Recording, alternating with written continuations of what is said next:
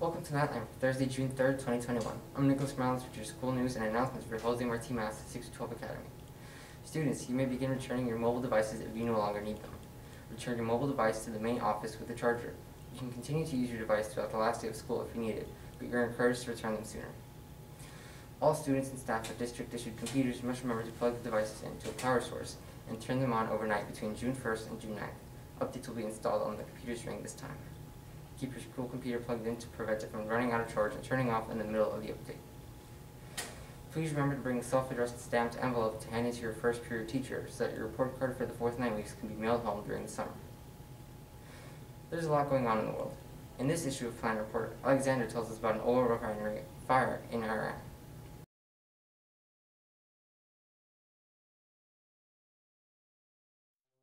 I'm Alexander Gordillo of Plan Report. The Associated Press is reporting that a massive fire at an oil refinery near Iran's capital burned into a second day Thursday as firefighters struggled to extinguish the flames. The fire began at the state-owned Tanguyan Petrochemical Company, to the south of Tehran on Wednesday night, sending a huge plume of black smoke into the sky over the capital.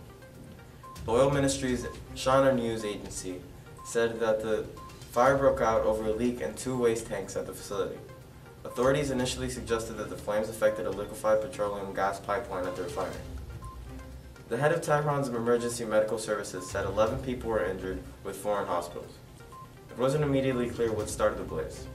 Temperatures in Tehran reached nearly 104 degrees Fahrenheit on Wednesday. Hot summer weather in Iran has caused fires in the past. The blaze came the same day a fire struck the largest warship in the Iranian Navy, which later sank in the Gulf of Oman. That's all for Planner Report. Back to you. Thank you, Alexander. The 6th and 7th grade drive-by pickup and drop-off will take place on Monday, June 7th, starting at 1:30 p.m. Come by if you receive an award, bought a yearbook, or have a school device to return. All school devices are due back. 9th, 10th, and 11th grade students will have their drive-by event on Tuesday, June 8th, starting at 1:30 p.m.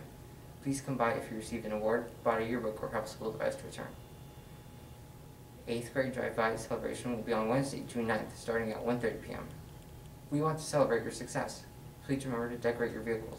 8th grade students who received an award or bought a yearbook will receive them during the drive-by. There's also a special surprise to the students who responded yes to the 8th grade class survey.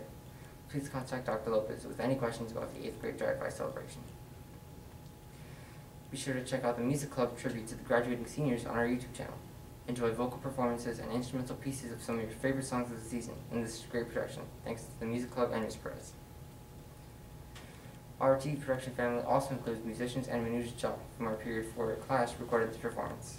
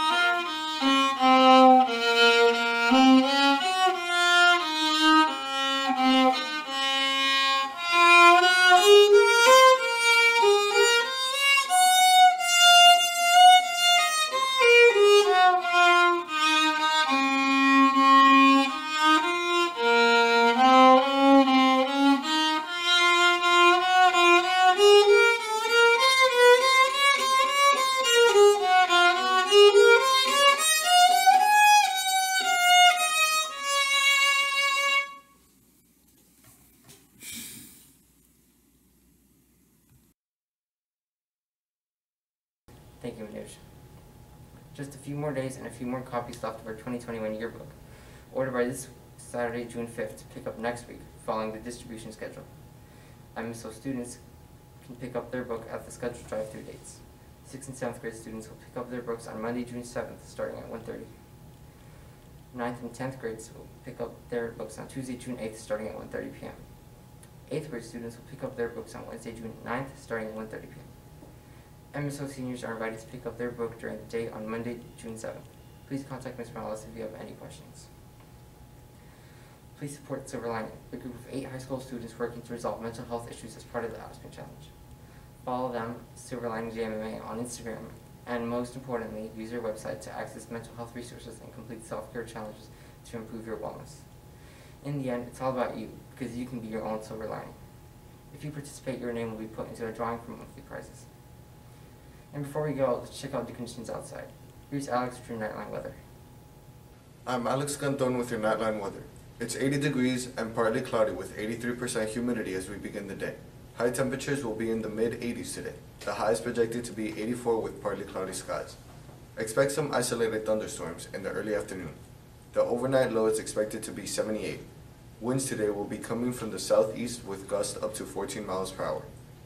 Now for your 3-day look ahead. Only 24% chance of rain when our seniors walk at graduation this Friday.